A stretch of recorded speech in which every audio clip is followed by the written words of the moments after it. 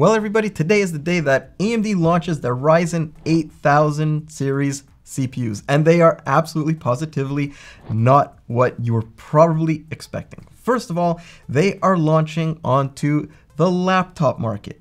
In addition to that, there's a lot of weird shenanigans going on here to make you think that you're getting a new CPU versus the 7000 series, but it's not actually like that in any way, shape, or form. So this video, I just got all of the information. I wanted to sit down in front of the camera and have a very honest discussion with you about what these are, whether or not you might want to look at buying them, and also one major catchphrase that AMD said over and over and over again. Hit it. So yeah, this is the number of times AMD said AI in their presentation to us. Right there.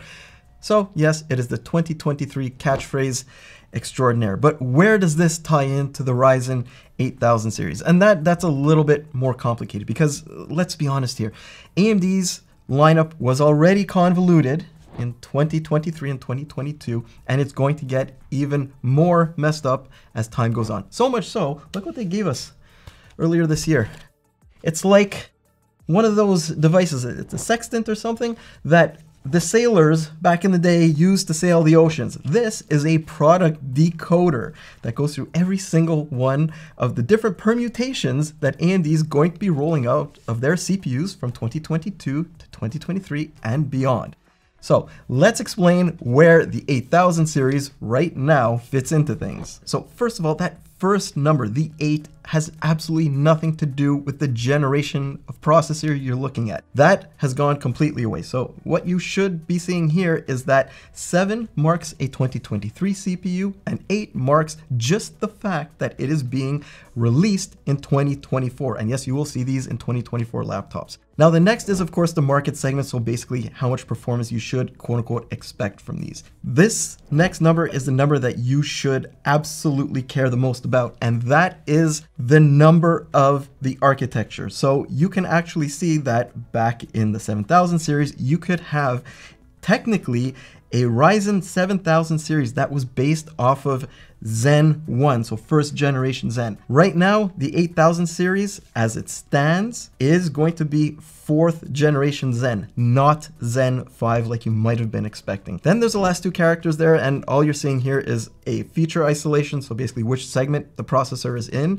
and finally your form factor or your maximum TDP. So a U would be like your ultra low voltage, meanwhile HX is that balls to the wall high-end CPU for the laptop market. So here is, right now, as it stands, the Ryzen 8000 series.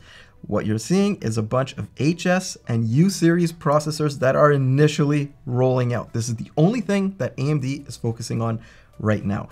And there's one major thing that you're gonna really take into account here, is that not one single processor here is any different from the Ryzen 7040 series in any way, shape, or form. There's the same core counts, the same thread counts, the same max boosts, the same TDPs, and the same graphics. So that would be RDNA 3.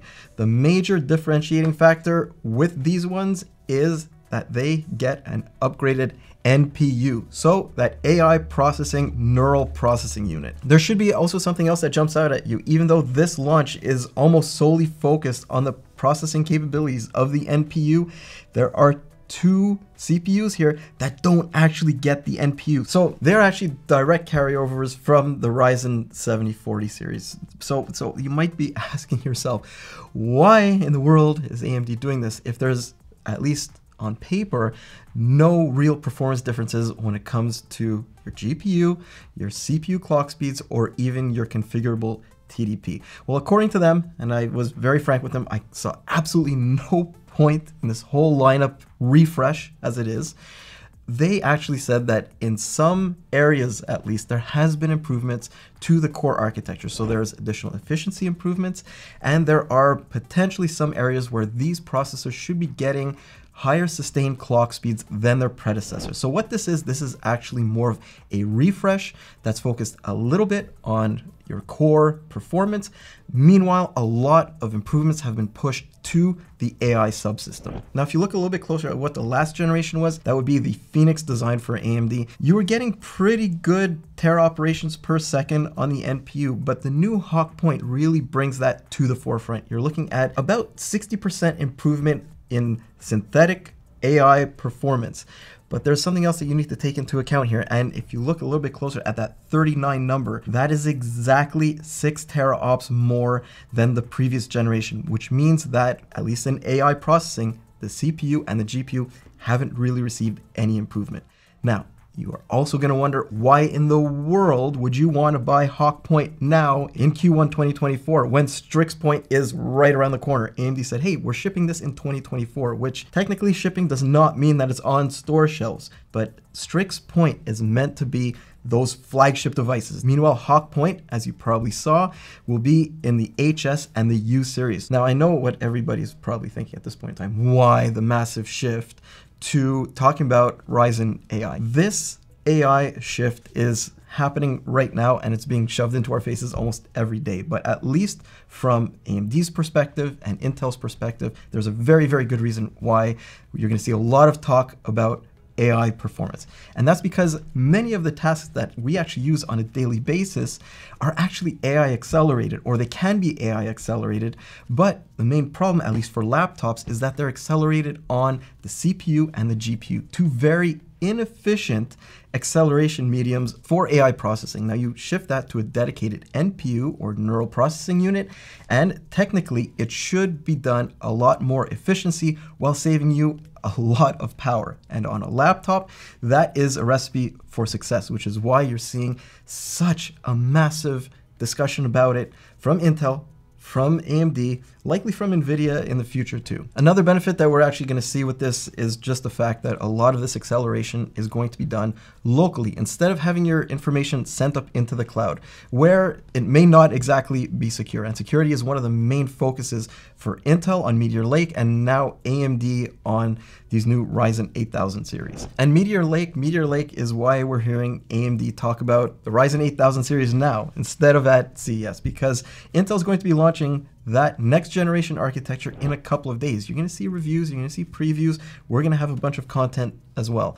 So AMD needed to get ahead of that tsunami of AI talk with their own presentation, and I guess a slight refresh CPU series that we're going to see in 2024. And that refresh series is there for a massive reason, and that's that AMD is just not ready with their next generation Zen architecture yet.